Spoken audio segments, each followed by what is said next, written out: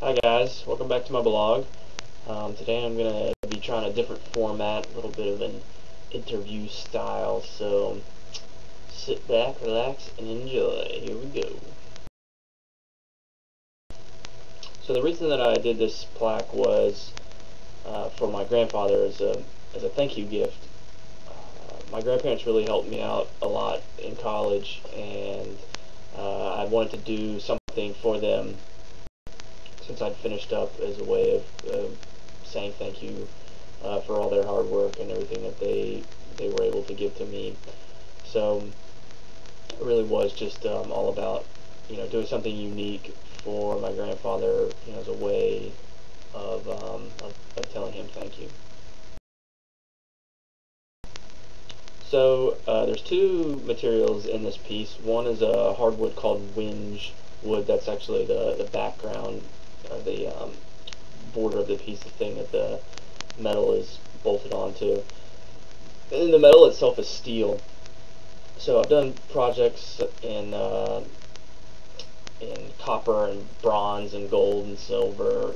I haven't really worked a ton with steel recently, and so it might not be an obvious choice, but to me there really wasn't another choice. My grandfather is a steel fabricator and has been probably since he was my age or before that, and so that material was kind of important. I didn't want to put like a piece of copper on there. It really needed to be steel, even though it was a little bit harder to work with in terms of the chasing and reprise, but it was kind of more symbolic for me. I really wanted to give him a gift that was in this material that he's been working on for such a long time.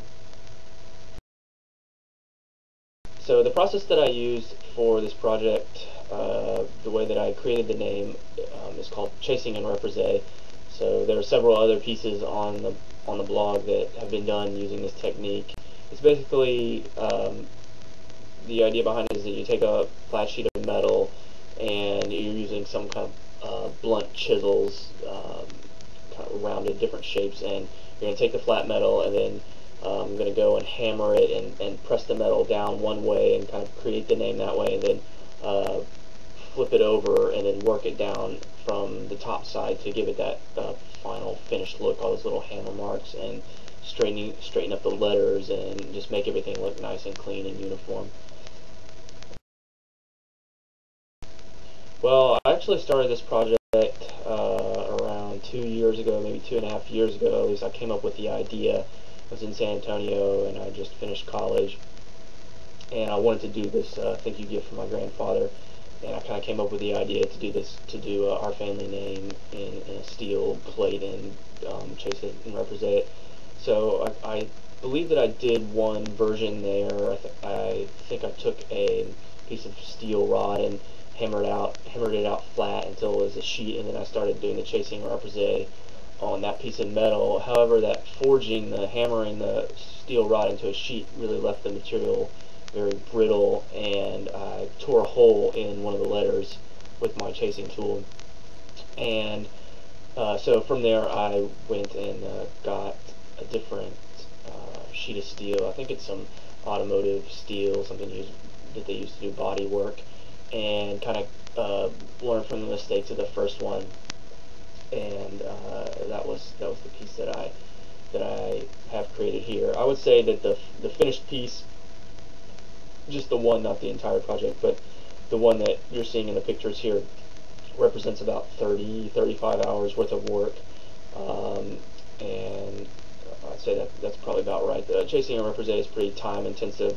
I mean, basically everything is done just one hammer hit at a time. It's just like so. It's pretty intense. Well, there's probably a few things that I would have done differently. The main thing probably being maybe consider the finished piece a little bit more. When I came up with the idea of having our family name in the steel, I kind of got really excited about this. Oh, it's going to look great. I'm going to chase and represent in steel.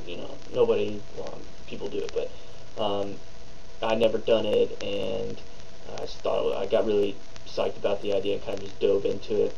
I knew it was going to be a name tag, but beyond that, I kind of figured, well, I'll just go ahead and do it, and then I'll figure out how I want to display it afterwards.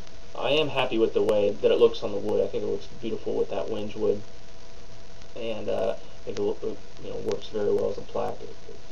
I'm really happy with the way the Chasing Represé came out in the steel, so I'm pretty stoked about the way that it looks. But as with all these projects, once you kind of get to this almost finished state, I usually have some new ideas about, oh man, it really would have been really cool if I would have done it like this, or maybe I could have folded it into a box, or you finish one thing and you get like 5 ideas for the next piece, and but that's just part of the process. That's the way it goes. So next time, I'll take that knowledge and apply it to something else. So thank you guys for checking out the video. This is the first time I've done it kind of in this interview format. I think it's pretty good. Let me know what you think on the blog. Send me an email. Be sure to check out the new, well, if you're seeing this, you're actually on a new website. So let me know what you think about that. Stroll over to the jewelry section and buy some jewelry. Hopefully I will get some new videos and new posts up soon. So have a good day, and I'll talk to you later. Bye.